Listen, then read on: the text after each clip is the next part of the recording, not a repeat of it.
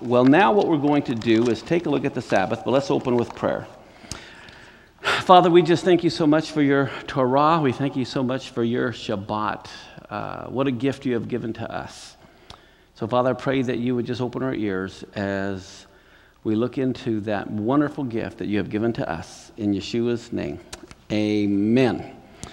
Okay, there's a book that we don't have, but you can get it online, where I've had this book forever, and it's an incredible book, and it's called The Sabbath. But it's by a man, and I recommend every book he's ever written, but his name is Abraham Joshua Heschel. And so this information I'm getting from is from several sources, but mostly from him. So I want to give credit where credit is due. If we'll put the first clip up, we'll get started. Let's take a look at the Sabbath. Let's start with Isaiah chapter 58, verse 10. It says, "If you extend your soul to the hungry, and you satisfy the afflicted soul, then your light shall dawn in the darkness, and your darkness will be as the noonday. The Lord will guide you continually and satisfy your soul in drought. He'll strengthen your bones. You'll be like a watered garden and like a spring of water whose waters do not fail." Now that's pretty incredible so far. Then it says, "Those from among you shall build the old waste places. You're going to raise up the foundations of many generations, and you will be called the repairer of the breach, the restorer of streets to dwell in. If you turn away your foot from the Sabbath." And I have the word turn there. It's shuv, the sheen, the vav, and the vet. Shuv, it means, sometimes we hear the word repent. Okay, it's also return, or to turn around. And this is the word for repent or return, and it is shuv. Your foot from the Sabbath, and I have the word Shabbat there. You can see the sheen, the bait, and the tav. I don't put the dogishes in. It says, "From doing your pleasure on my holy day." Now notice, God doesn't say on the Jewish holy day. He doesn't say on Israel's holy day. He says on my holy day. And then he says, if you call the Sabbath a what? If you call the Sabbath a delight, the holy day of the Lord, honorable, and you honor him, not doing your own ways, not finding your own pleasure, nor speaking your own words, then you shall delight yourself in the Lord. How many of you want to delight yourself in the Lord? Okay. He says the way you delight in the Lord is by calling the Sabbath a delight. If you call the Sabbath legalism, guess what? If you call the Sabbath some horrible, tortuous event, you're not going to delight in the Lord. He says if you want to delight in the Lord, then call the Sabbath a delight. I mean, that's pretty plain. And then he says, "Then you'll delight in the Lord, and I will cause you to ride on the high hills of the earth and feed you with the heritage of Jacob, your father. The mouth of the Lord has spoken." Wow. I mean, to me, that's a good reason to call the Sabbath a delight if you want to ride on the high places with the Lord. And so what do we see here? We see it is called what? My Sabbath. Let's look at this, Isaiah 56, 4 through 7. "For thus saith the Lord to the eunuchs that keep my Sabbaths, and choose things that please me, and take hold of my covenant, even to them will I give in my house and within my walls a place and a name better than of sons and daughters. I will give them an everlasting name that will not be cut off." Now, this is important. It says also the sons of the stranger. This is the non-Jewish person that join themselves to the Lord to serve him and to love the name of the Lord, to be his servants. Every single person, everyone that keeps the Sabbath from polluting it and takes hold of my covenant, even them will I bring to my holy mountain and make them joyful in my house of prayer. Their burnt offerings and their sacrifices will be accepted upon my altar, for my house will be called a house of prayer for all people. Do you see what God is saying? Me, myself, and mine. This is mine. Okay, this is not about you. Okay, and it's not necessarily about the Jewish people or Israel. He's saying here, these are my Sabbaths, it's my house, it's my offerings, it's my mountain. It all belongs to me. Let's look at this next clip here. We're going to look at Genesis. Let's go back to the beginning. Genesis 2, verse 1 and 3. It says, "Thus the heavens and the earth were finished, and all the host of them. And the seventh day God ended his work which he had made, and he rested on the seventh day from all the work which he had made." So here we have, it was on the seventh day. And then what does it say God did? God did two things. He blessed the seventh day, and he sanctified it, because that in it he had rested from all of his work which God created and made. Now here's what's important to catch. Look at Hebrews chapter 4, verse 10. It says, "For he that is entered into his rest," or God's rest, "for he that is entered into God's rest has also ceased from his own works as God did from his." Okay, so God ceased from his own works on the Sabbath, and then he asks us to cease from our works on the Sabbath. So the Shabbat is critically important Torah picture, telling us the good news is we don't work to earn our salvation. It's a free gift. That's what it is all about. The Sabbath is the gospel message. When we don't keep the Sabbaths, we are denying the good news. Paradise was a free gift. It was not earned. Think about it. Let's look at this picture. Okay, we're going to look at creation. Here he created the world, right? And then we zero in on here on Israel. Now we're going to look at the Garden of Eden. I believe the Garden of Eden or paradise was in Israel. But look at Genesis 2:8. It says, "The Lord God, he's the one who planted the garden, eastward in Eden. And then he put the man whom he had formed." And we see in Genesis 2:15, the Lord God took the man, put him in the Garden of Eden to do what? To dress it and to keep it. And the word there in the Hebrew means to work. And the word for keep is shamar, which means to hedge it about with thorns, to guard it, to protect it. And so what do we see here?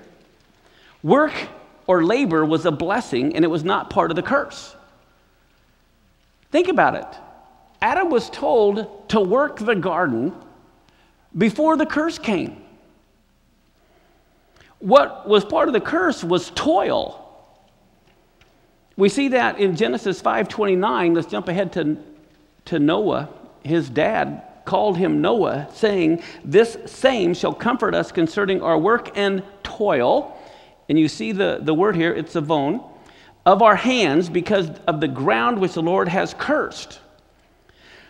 Now, the Sabbath was created before the curse. It was to be a time of shalom and building relationships with each other and the Creator. That's what it was for. Now let's go look at Genesis 3:17. It says, "And unto Adam he said, Because you've hearkened to the voice of your wife, you've eaten of the tree of which I commanded you, saying, You shall not eat of it. Cursed is the ground for your sake. In sorrow shall you eat of it all the days of your life." Do you realize the word for sorrow here is the same word for toil in Genesis 5 in the Hebrew?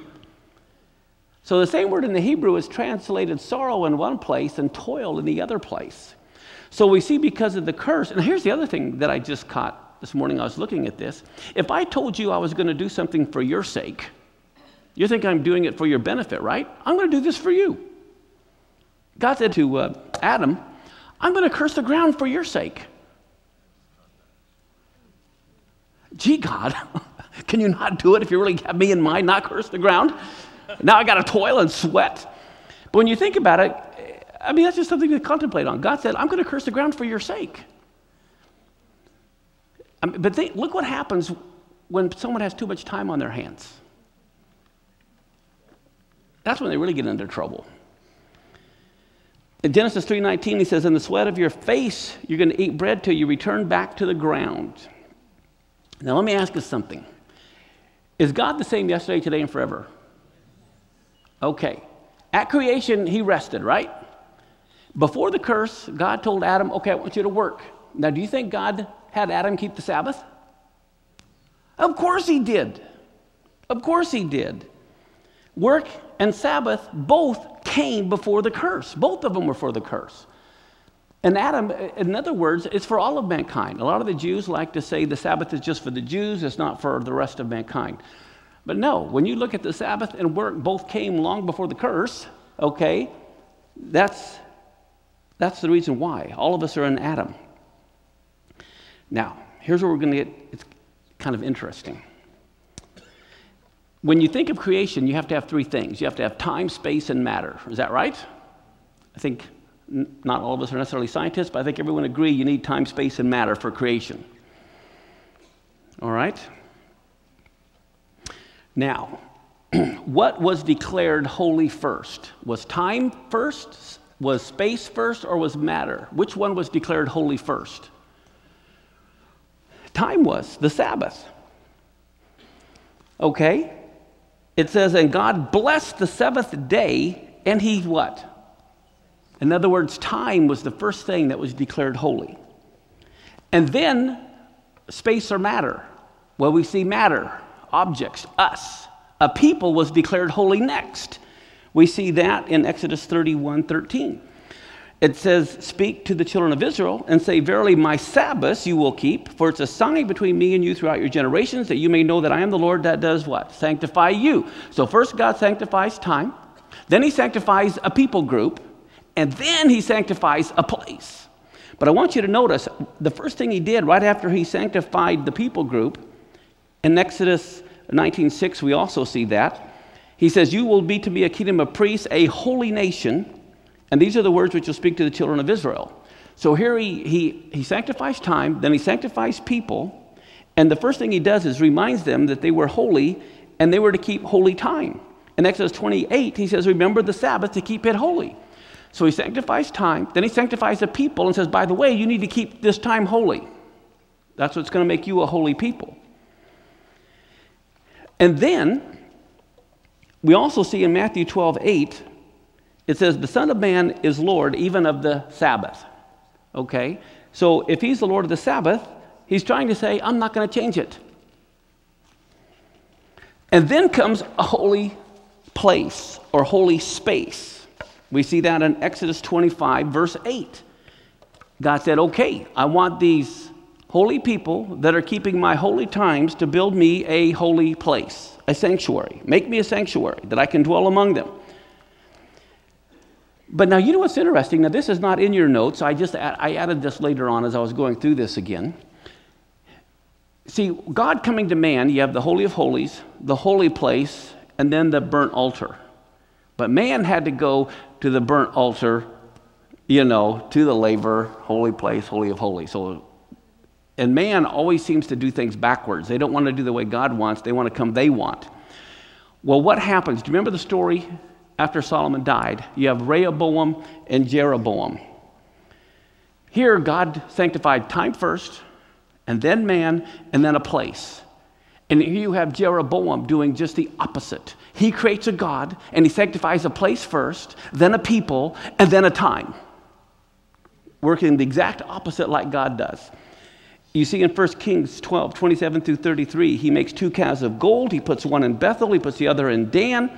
And then I have in bold on your notes and underlined. So what does he do after he does that? He makes a house of high places. And then he makes priests of the lowest of the people, which were not of the sons of Levi. And then Jeroboam ordained a time, a feast of the 8th month, on the 15th day of the month. So he's doing it just the opposite direction of what God does. But let's take a look at Leviticus 23. It's where we read the first and the last day of Chag HaMatzot. Anyone know what that is? No, not hog. Chag. Chag is feast. Ha is the matzot is unleavened bread. So on the Feast of Unleavened Bread, we see the first and last day is a Shabbat. So I have on the picture up here, I kind of have the different feasts. And in Leviticus 23, 6 through 8, it says, on the 15th day of the same month is the Feast of Unleavened Bread unto the Lord. 7 days you must eat unleavened bread. And then it says this, the first day you'll have a holy convocation. You'll do no servile work, but you shall offer an offering made by fire to the Lord 7 days. And the 7th day is also to be a holy convocation where you do no work. So here you have the Shabbat, and then you have the Feast of Unleavened Bread. And the first day and the 7th day is a Shabbat. So in other words, you could have a Shabbat on the normal 7th day, but bookends not on the Saturday. You could have another Shabbat at the beginning and the end. And then we see Shabbat or Pentecost, which is what I have here. You'll notice in Leviticus 23:16, it says, count 50 days to the day after the 7th Sabbath. Then you shall offer a new grain offering to the Lord. And Leviticus 23:1 says, you will proclaim on the same day that it is a holy convocation. Do no customary work. It'll be a statute forever in all your dwellings throughout your generations. So we see the Feast of Pentecost is also a Shabbat. Then we see the Feast of Trumpets, Yom Teruah. That is also a Shabbat. We see in Leviticus 23:4, speak to the children of Israel and say in the 7th month. You notice all the sevens here? In the 7th month, on the first day of the month, you'll have a Sabbath rest, a memorial of blowing of shofars, a holy convocation. Then we come to the Feast of Yom Kippur. And Yom Kippur is like the Sabbath of Sabbaths. We see in Leviticus 23:27, on the 10th day of this 7th month, there will be a day of atonement. It'll be a holy convocation to you, and you'll afflict your souls, offer an offering made by fire to the Lord. And then in verse 32, it says, it will be unto you a Sabbath of rest. Afflict your souls the 9th day of the month at even shall you celebrate your Sabbath. Then we also see the last feast, Sukkot. Then it says on Leviticus 23:39, the 15th day of the 7th month, when you've gathered in the fruit, you're to keep a feast to the Lord 7 days. The first day, now watch this, here's a little hitch. It says the first day is to be a Sabbath, and what else? Well, no, wait a minute. If it's 7 days long, where do you get this 8th day from? Okay, well, that's called Shemini Atzeret. But anyway, it's the first and the last day of Sukkot are also Sabbaths.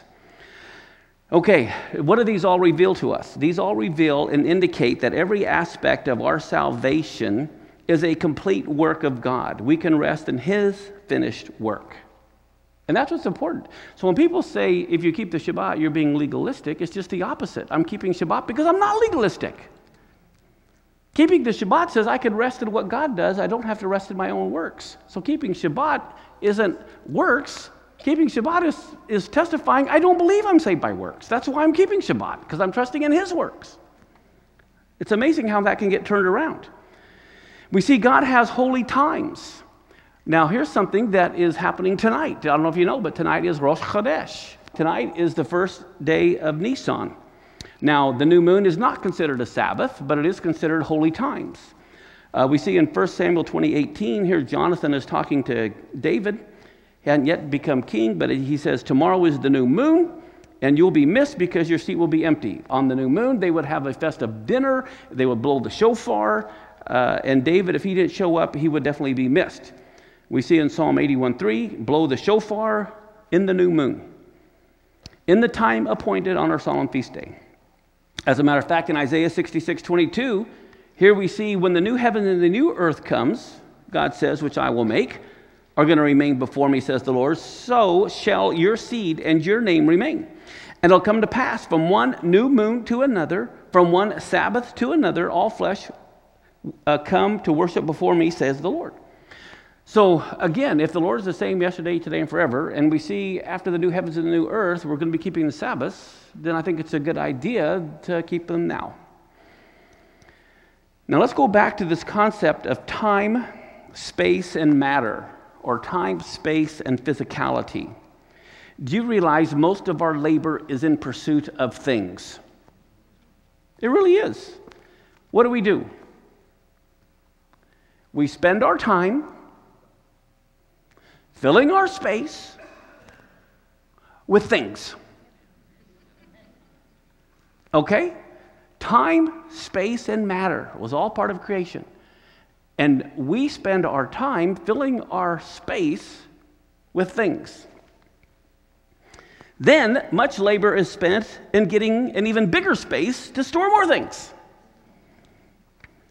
Now, here's what's interesting.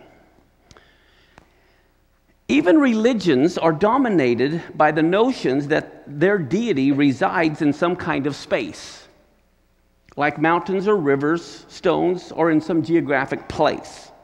The deities of other peoples were associated with places or things. Many see God as present in the universe. I believe all of us believe God is present in the universe, right?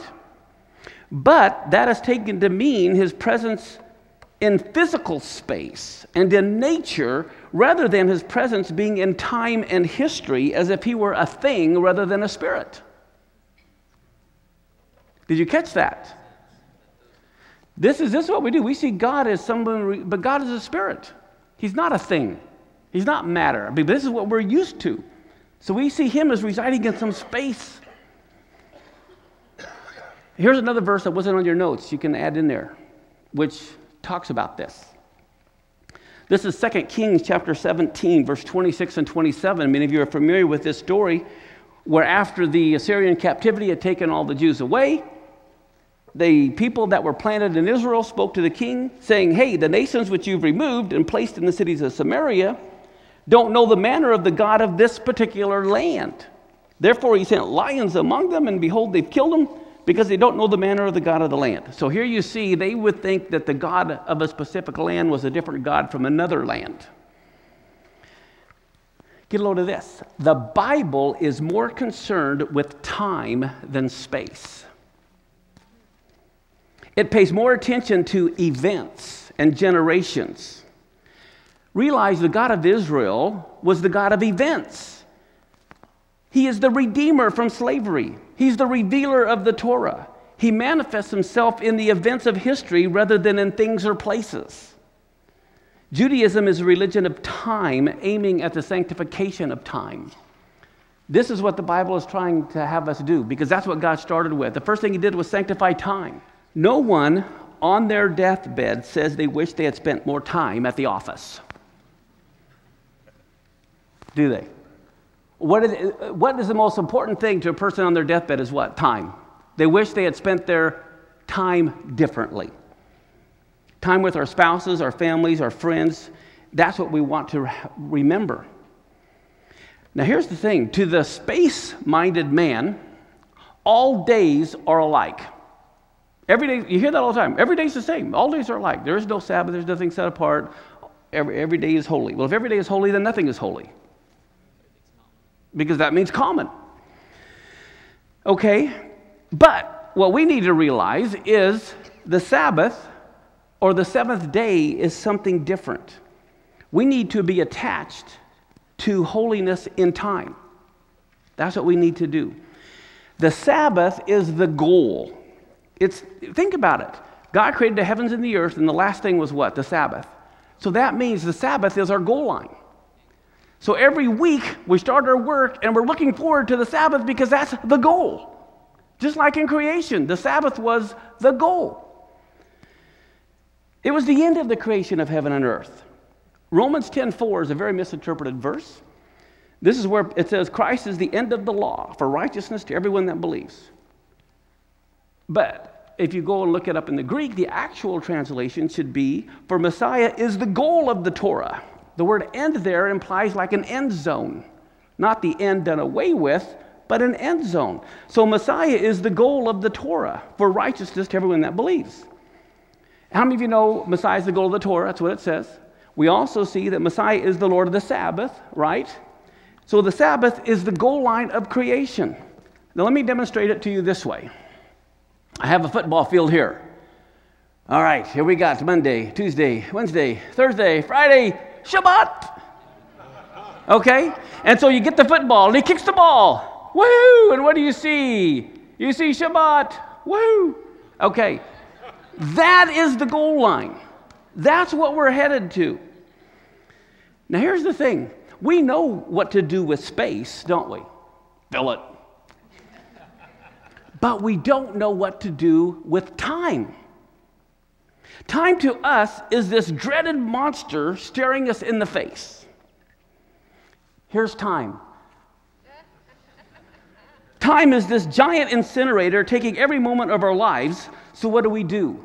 We retreat for the shelter into things of space. Okay? To the space-minded man, the material becomes our great cathedrals. Look what we can build.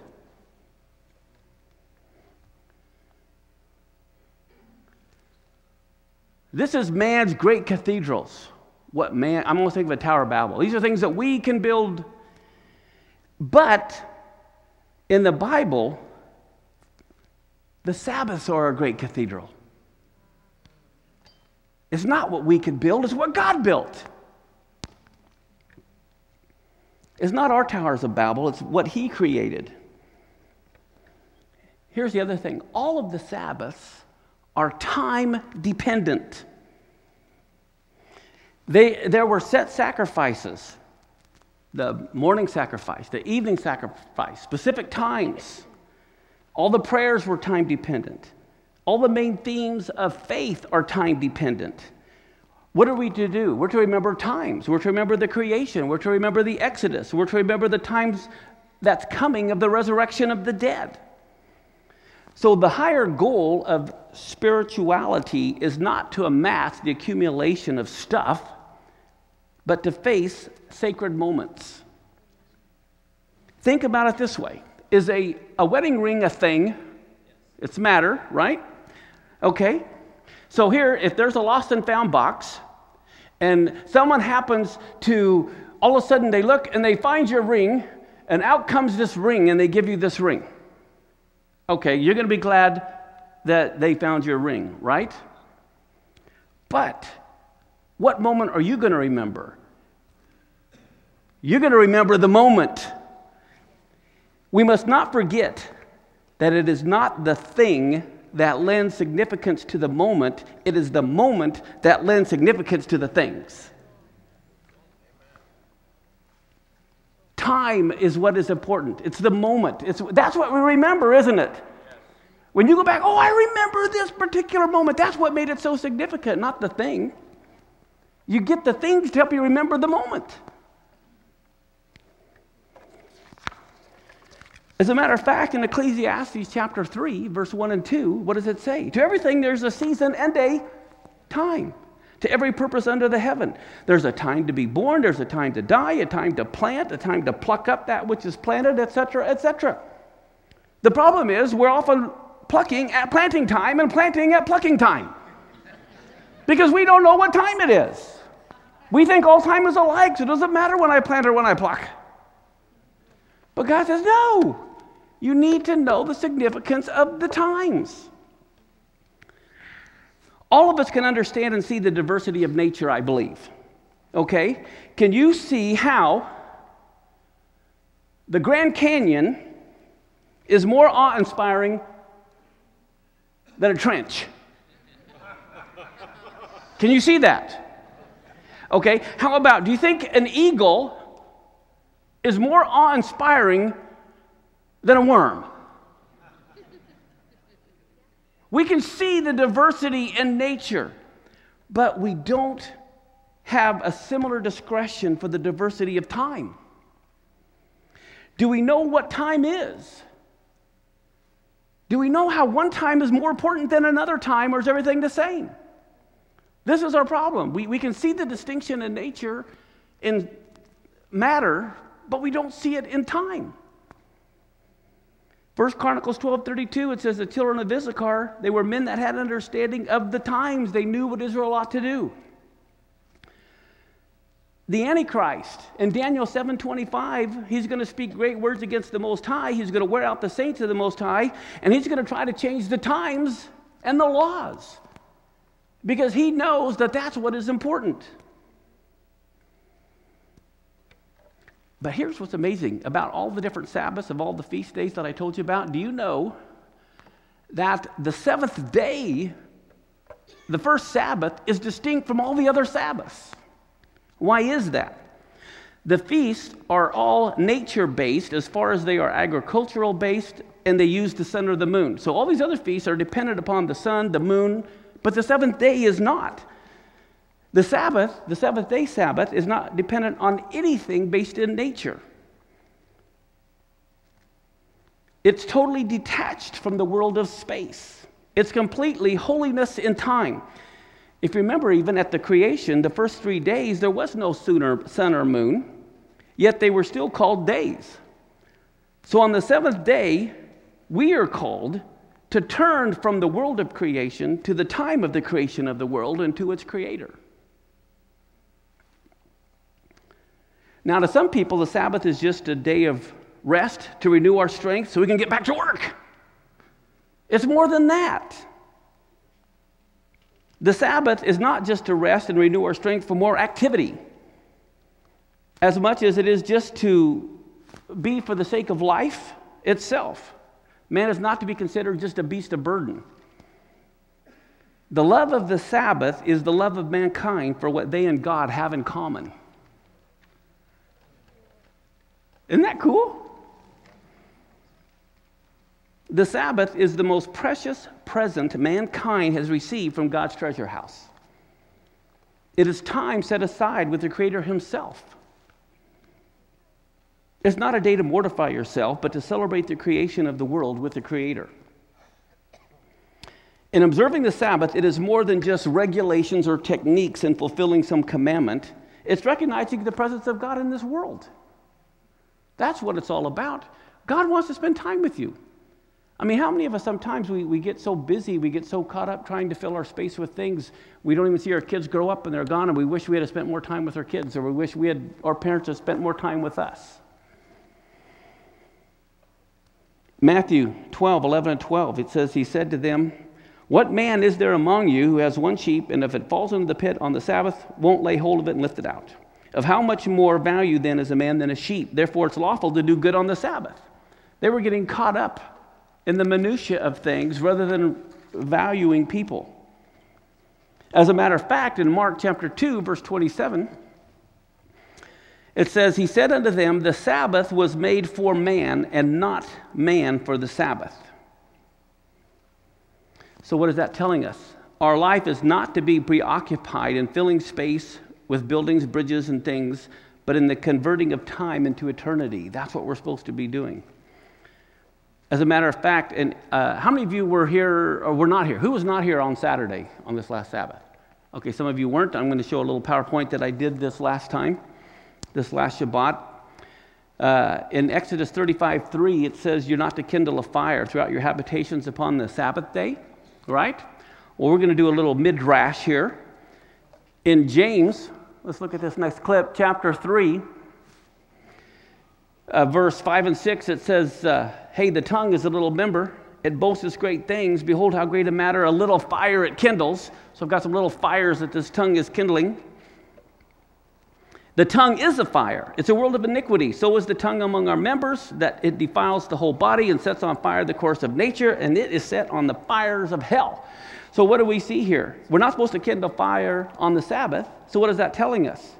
On the Sabbath, when we come together, it is not the time to attack each other verbally. It is not the time to catch up on the latest gossip. It's the time to focus our conversation on the Creator and on His Word and talk about how wonderful He is. So let's take another look at the Sabbath. In John 17, verse 3, it says, "This is life eternal, that they might know you, the only true God, and Jesus Christ whom you have sent." So eternal life is now. It's not just in the future. So let's not waste our lives in the pursuit of temporary life, but with the pursuit of eternal life. And we can start now. Now look at Exodus 31, verse 13 and 14. It says, "Speak also to the children of Israel, saying, Verily, my Sabbaths you shall keep. It's a sign between me and you throughout your generations, that you may know that I am the Lord that does sanctify you. You shall keep the Sabbath, therefore, for it is holy unto you." Okay, so first thing, by keeping the Sabbath, we decide that God is the one who sanctifies us, and He tells us how He sanctifies us. And that's where the covenant is at. Now think about this. If the Sabbath was made for man, and it's supposed to be holy unto you, then without man there is no Sabbath. There's no need for the Sabbath. The Sabbath is in need of you. And since Sabbath was made for man, then that means there is something special that will impart to you that no other day will impart. Think about that. Here's man, okay? And God says, keep the Sabbath because I want to impart something to you. So God is imparting something into your life. But here's the thing. This is keeping the Sabbath, as says God created, just like He created the spoon for cereal. Okay? Or we created a spoon for cereal, or whatever. Okay? God created a Sabbath for you, which means we have a need of it. God wouldn't have created it for us if we didn't need it. And he gives it to us as a gift that we don't have to earn. And it is just like gravity. What the law of gravity is to physical nature, the law of the Sabbath is to the life of your spiritual nature. These are just laws. Whether you like the law of gravity or not, does it still work? If you don't follow the law of gravity, what happens? Okay? Well, it's the same thing with keeping the Sabbath. Here, I've got a little picture. We just put a little airplane in there. Okay? Scooting along. Okay? There's a law of aerodynamics. Okay? But if someone decides to jump out of that plane, there's another law of gravity that hurts them, doesn't it? Okay? Can you go against the law of gravity? You may try, but the consequences aren't good. Well, the same thing with the Sabbath. We need to understand the Sabbath is a law, not whether you like the laws or not. It's not that kind of a law. And it's a principle of nature, of what God created. And if you keep it, you're going to ride on the high places of the earth with God, and if you don't, you're going to crash. Spiritually. In Isaiah 51, verse 6, it says, "Lift up your eyes to the heavens and look upon the earth beneath." What's going to happen? It says, the heavens are going to vanish away like smoke. The earth is going to wax old like a garment. It's just going to begin to disappear. And they that dwell therein shall die in like manner. But my salvation will be forever, and my righteousness shall not be abolished. So what do we see here? What is going to disappear? It's the spatial things. It's the matter. It's the spatial things that are constantly running out. Time never expires. Just like the landscape, time appears to be in constant motion, but it is the world of space that is rolling through the infinite expanse of time. It is the world of space that is perishing. Did you catch that? I'm going to put it to you another way. Time can be sensed from the point of view of space or spirit. Have you ever had a sense that the landscape is moving when it was you who was standing still instead of the obvious opposite? Like you're at a gas station and all of a sudden the car next to you think is rolling, but it's you that's rolling and not the car? You know what I'm talking about? Here's a train going down the road, okay? And you're the one that's moving, but the landscape's not moving. Sometimes we think time is moving, but time in one sense is eternal, and we're the ones that are moving through it. You following me now? Just like we think that landscape is moving. No, the landscape ain't going nowhere. You're the one that's moving. Sometimes we think time is this big monster that's just eating up all of our days, but no, we're the ones that are moving through it, and we're the earth and the sun and moon, and everything's going to vanish away. We're the ones that are moving, not time. Time is eternal. Kind of interesting thought. Each one of us can own and do occupy space, yet no one possesses time. All we can do with time is share it.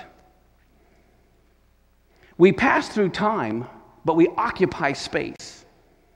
We can change and shape the things within our space, but time is beyond our grasp or power.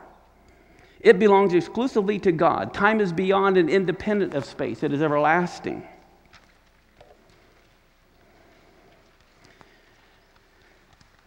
Exodus 12:14, God says, "And this day shall be unto you for a memorial, and you will keep it a feast to the Lord throughout your generations. You shall keep it a feast by an ordinance forever." Again, here we have a time in history. He says, I want you to remember this time. Look at Deuteronomy 29:10-15. It says, "You stand this day, all of you, before the Lord your God, your captains, your tribes, elders, officers, all the men of Israel, your little ones, wives, strangers that are in your camp, from the hewer of wood to the drawer of water, that you should enter into the covenant with the Lord your God and to his oath, which the Lord your God makes with you when? This day, that he may establish you today for a people to himself, that he may be unto you a God, as he has said unto you and as he has sworn to your fathers, to Abraham, Isaac, and Jacob." But then look what he says. "Neither with you only do I make this covenant and this oath, but with him that stands here with us this day before the Lord our God, and also with him that is not here with us this day." We can enter into this covenant this day. Hebrews 3:15, while it is said today, if you hear his voice, harden not your hearts as in the provocation. It's all about today. And what we need to do is take advantage of the time that we have, because there's going to come a time when we won't have that time anymore. So that, in one sense, I want to just kind of give you a whole concept of keeping the Sabbath from another point of view, other than just, that's what the Bible says. It is what the Bible says. And that's what I'm going to show you in the next 10 minutes, what the Bible says. But I just wanted to give you the concept of why keeping the Shabbat, because it's holy time. And that's the first thing God created, because he wanted to have time with you, because he knows that's what's important. Now, how many of you I've heard this before. People say, well, in the Brit Hadashah or in the New Testament, nowhere does it command you to keep the Sabbath. All the other commandments are mentioned, but not the Sabbath. How many of you heard that before? Oh, that's going to be the dumbest thing I've ever heard. And I'll show you why. Let's just look at what it says. I mean, there's some things that are just called the obvious. Mark 1:21, they went into Capernaum, and straightway on the Sabbath day, he entered into the synagogue and taught. This is talking about Yeshua. And the Greek word here is Sabbaton. I have the Greek there, and it means the day of weekly repose, the Sabbath. Look at Luke 4:16. He came to Nazareth, where he had been brought up. As his custom was, he went into the synagogue on the Sabbath and stood up to read. Luke 4:31, he then goes down to Capernaum, a city of Galilee, and taught them when? On the Sabbath days. Luke 13:10. And he was teaching at one of the synagogues on the Sabbath. So does it have to say keep the Sabbath, or the very fact that that's what they're doing all throughout here kind of tells you that's what we're doing?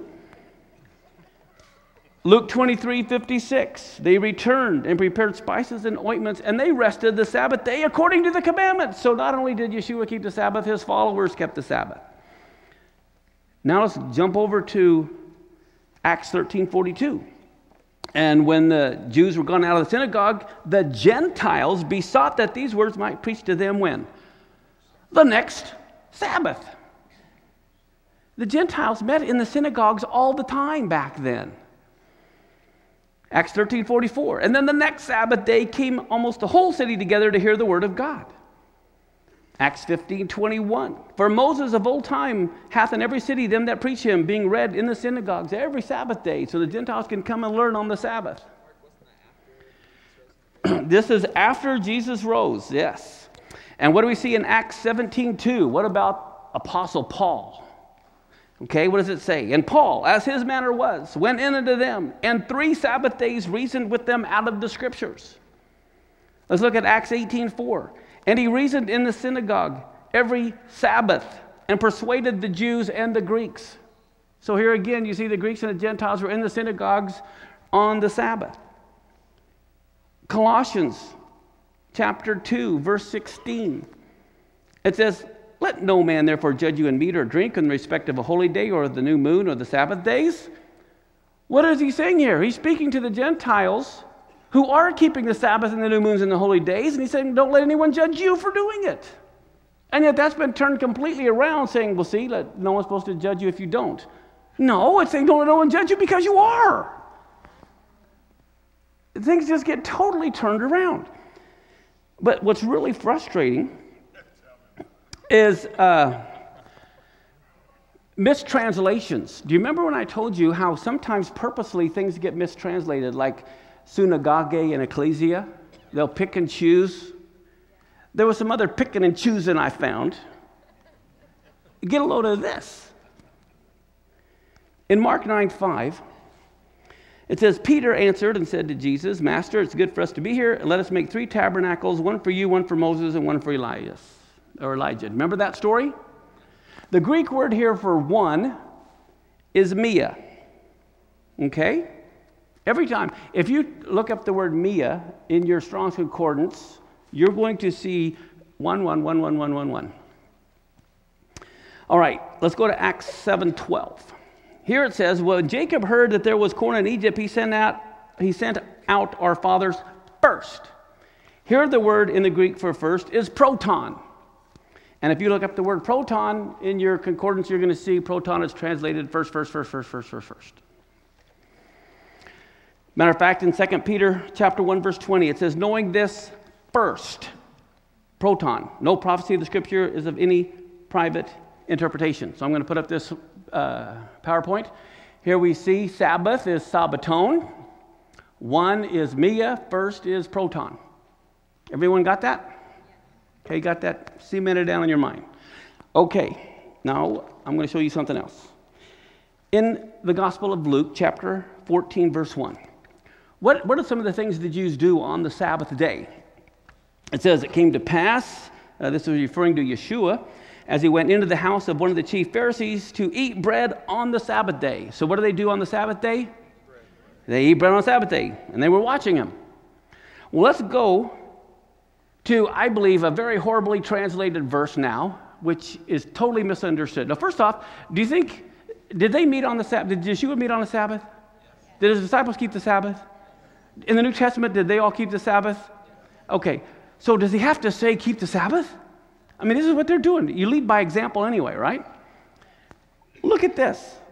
We just saw they eat bread on the Sabbath day, right?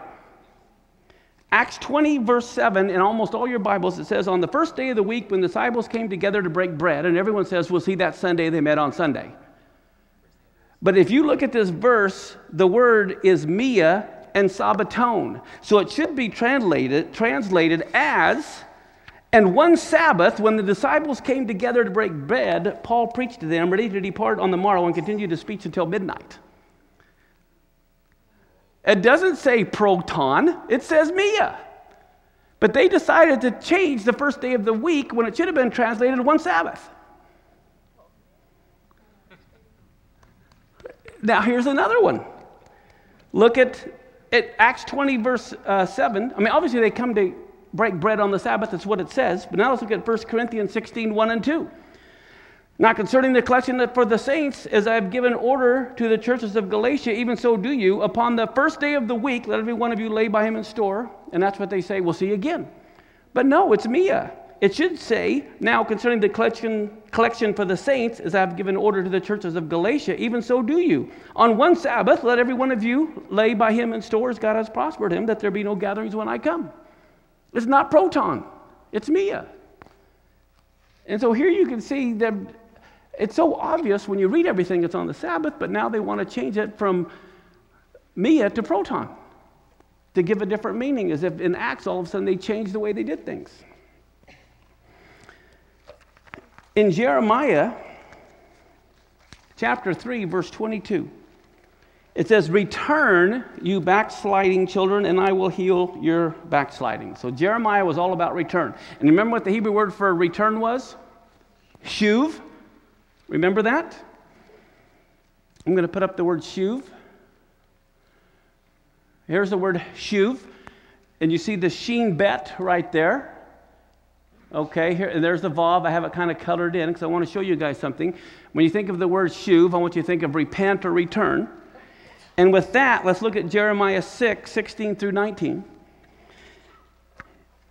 Here it says, again, God wants them to return. It says, thus saith the Lord, stand you in the ways and see and ask for what? The old paths, where is the good way, and walk therein, and you shall find what? Rest for your souls. But they said, I don't want to walk that way. So God says also, I'm going to set a watchman over you, saying, please listen to the sound of the shofar. But they said, I don't want to listen. Therefore, he says, okay, fine, hear you nations, and know, O congregation, what is among them. Hear, O earth, behold, I'm going to bring evil upon this people, even the fruit of their thoughts. And why? Because they've not listened to my words, nor to my Torah, but they've rejected my Torah. They haven't returned to the covenant. Well, you know what's amazing about this word to return? You take the sheet and the bed and you add a tav, you get Shabbat. That's what we're supposed to return to. The Shabbat. And the tav in the ancient picture language was a cross. The Shabbat is returning to the covenant. That's what it is. And then you'll find rest for your souls. And you're right on the high places. But if you say, well, I don't want to listen. I don't want to do it. Well, fine, you don't have to. But like gravity, these are laws of creation. So that's just my little teaching on Shabbat.